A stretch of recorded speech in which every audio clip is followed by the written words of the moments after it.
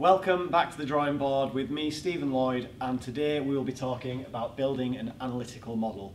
What do I mean by that? Well, you may have some kind of product or design detail, and an analytical model is a way of representing what's happening in real life in a slightly simpler format that can be easily calculated and the engineering be done in a much simpler way. So some golden rules: we don't have to work out every single detail of an object for the analytical model.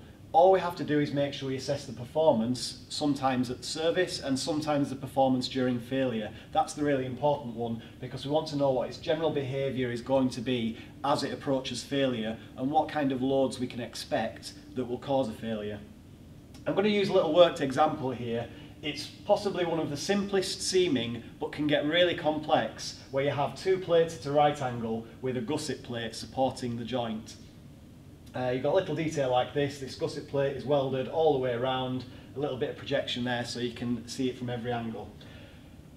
What you could do with a stress model, and this is what's often used for finite element modelling, is you take all the stresses and strains from around the model and we apply a von Mises yield criterion, which is all of the direct stresses and all of the shear stresses coming along, and there is a vector sum of the principal stresses and the shears, and as long as those are less than the von Mises yield strength, which will be the same as, say, for S355, it'll be 355 newtons per square millimetre, then the thing won't fail.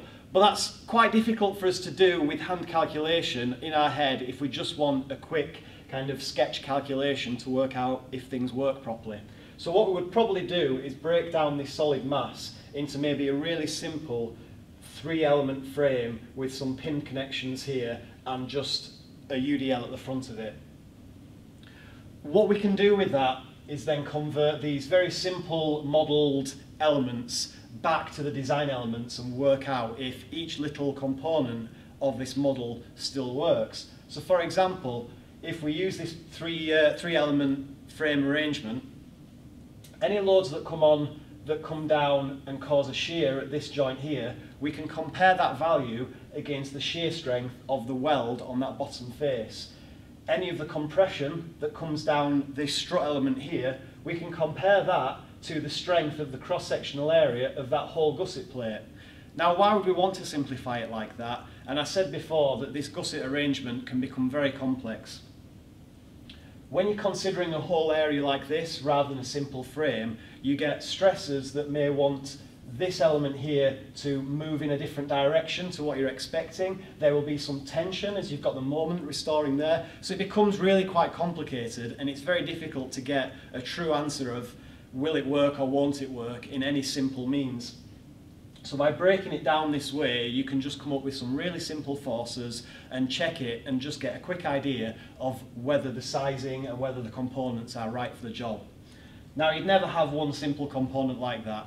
I'll bring it back to the industry I work in with temporary shoring equipment, and what we'd normally have, for example, a little sketch of a manhole brace here, we'd have an element checked for the failure of that pinhole. We'd then assess how the forces going into that pinhole are transferred into the next element along, so we'll check the shear connection here. There may be some connections between this end plate and the main body of the long element here. We've got some checks for the lifting eyes, and I'll come back to that as a bit of a special case. So you end up with 1, 2, 3, 4, 5, 6, 7 small elements that we then combine to determine if each individual part of this product will work. Lifting eyes are a special case, and I use these because it's one area where I don't like to convert it into a simple model. I prefer to keep a more complex stress-strain model, because with a lifting eye you have welds and you have forces that are not necessarily acting straight up or straight across. You have a combination of some shear forces and some direct tension and compression stresses, and you want to combine all those into the Eurocode calculations for welds, which you can use the simple directional method, or you can use a little bit more complicated method, which I prefer because it gives you a much more precise answer and usually gets you a little bit of extra strength out the weld, because we all know that the area that's going to fail in a model like that will be this corner here, and what we don't want to happen is to tear at that corner and the whole thing fails before reaching our calculated failure load. I'll talk a little bit more about the difference between forces and moments and effects and stresses and strains in another episode of Back to the Drawing Board, where we'll go through the difference between stress models and force models. But for now, I hope that's given you a really quick idea of how we create a small analytical model from what might seem like a complicated scenario. So I hope you join us again on Back to the Drawing Board.